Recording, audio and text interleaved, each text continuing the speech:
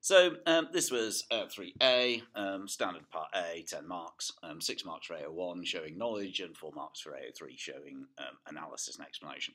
So as with a lot of the other part A's, the AO3 is for explaining why really the process happens, rather than just asserting that it does. So to get above sort of 5 or 6, you've got to be explaining really why is it that this self-stabilization takes place, rather than just showing that you can see that it does. And I'll explain how that is. It doesn't really matter whether you pick a sudden... So I mean, the point is that we need an economy that's moved away from its long-run equilibrium for anything to happen. It doesn't matter whether you deal with an increase or a decrease in aggregate demand. A decrease is most standard.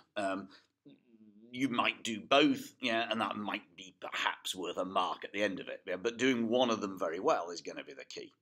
So, what is it that neoclassical economists argue? They argue that following some sort of a shock, as long as labour markets and product markets are fully flexible, then the economy can return to some sort of long-run equilibrium. So here I've picked the Nehru.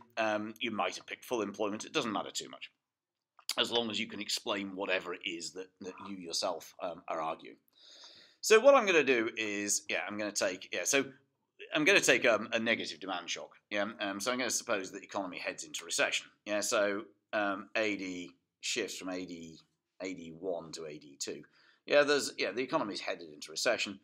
As a result of which GDP falls to Y2, and the economy is in a short-run equilibrium at point B. There is a clear negative output gap here. Output is well below capacity. So what is it that neoclassical economists argue? We said before that they argue that there are fully flexible product and labour markets.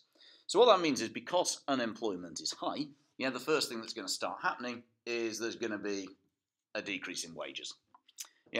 Unemployment is, there's lots of unemployed workers looking for jobs.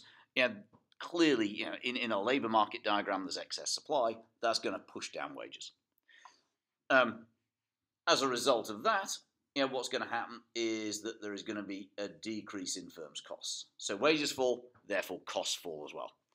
So because costs are falling, the short-run aggregate supply function is based fundamentally on costs. It's derived ultimately, its microeconomic underpinnings are from marginal cost.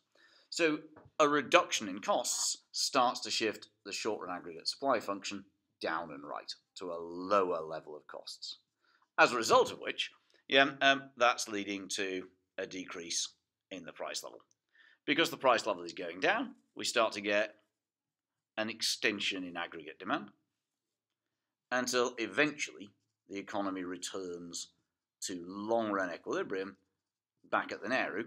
At the Nehru, the power of workers and firms is balanced, and therefore there's no further downward pressure on wages. And what that means is, in the long run, the economy has simply moved from A to E, which means that the long-run aggregate supply function is vertical.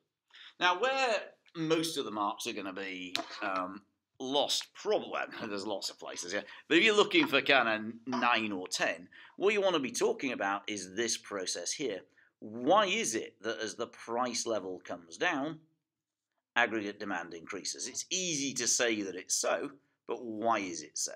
And what we know is that a decrease in the price level, it increases the real value of savings. If you've got money in the bank, but the price level is lower, the real value of your wealth increases. Therefore, you're more likely to spend some of it. That's the real balance effect.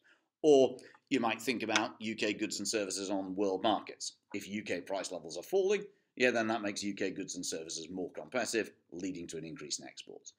Or you might think about, it's very unlikely you think this, but you might think about the real value of the money supply. The total amount of money in the banking system is a fixed nominal amount. If the price level is lower, then the lending power of that money effectively is greater, and that's going to put downward pressure on interest rates. So taken as a whole, as the price level goes down, aggregate demand rises, gradually the economy returns to the Nehru. The best answers will think about that process, and they'll also kind of say, well, why is being at the Nehru significant? And that idea that the reason that's an equilibrium, at that point, because the power of workers and firms is balanced, there's no upward or downward pressure on real wages, and that's why it's stable. But yeah, a good answer, looking sort of 7, 8, which is easily into kind of AA star territory. Just a functional, ability to describe how an economy moves from a situation that isn't in long run equilibrium to one that is. Together with just detailed explanation of steps. That's all that's really needed.